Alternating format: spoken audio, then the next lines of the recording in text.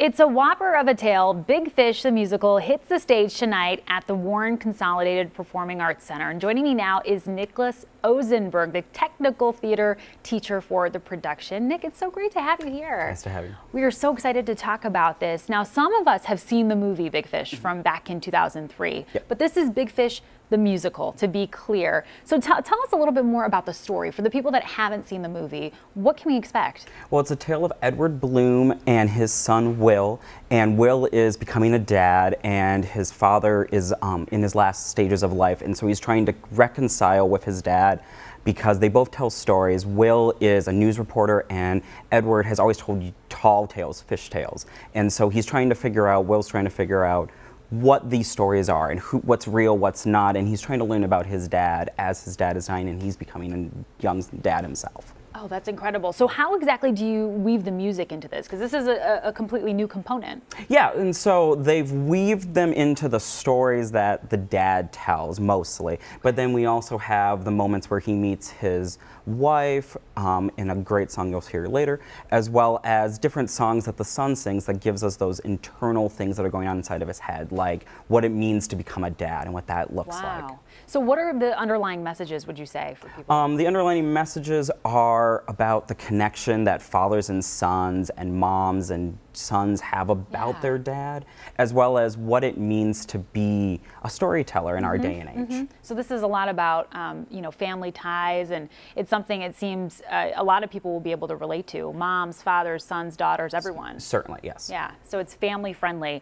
And tell us a little bit more about what we are going to see right now, the actors performing this next piece here. So Kevin and Megan are two of our seniors. Kevin is from Sterling Heights High School and Megan is from Cousino High School, and they're going to sing the moment when the dad meets his wife for the very first time. They meet at a circus where she's trying to audition, and so all of a sudden the song's called Time Stops. So it's that moment where you instantly know you're going to meet the person for the rest of your life that you're going to love. Oh, how romantic is that? Okay, and tell us really quickly the details of, you know, how people can get tickets, that sort of thing. Yep, they can go to our website, which is wcskids.net/WCSPA, or they can buy tickets by calling 586-825-2525 and pressing 1.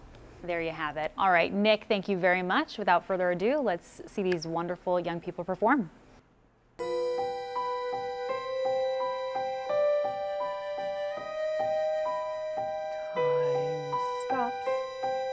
When suddenly you see her, time stops, and what you thought you knew changes, and life beyond this moment is better,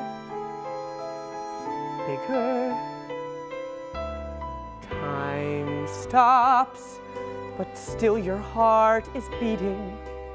Time stops, though you don't take a breath. She's there, and all you've ever wanted is nearer, clearer. I used to think the world was small. Now I don't think that way at all. Time stops when dreams come true before you. Time stops when fantasy is real. I knew this moment was expected, but this good, who could? That boy is staring and I feel a chill. I don't know why that boy is staring and the world is still, not tumbling by. There's no one talking, but I can hear 1,000 voices. What's going on inside me? That boy is staring. Is it me he sees? I can't be sure if he's staring. Should I try to please or be demure?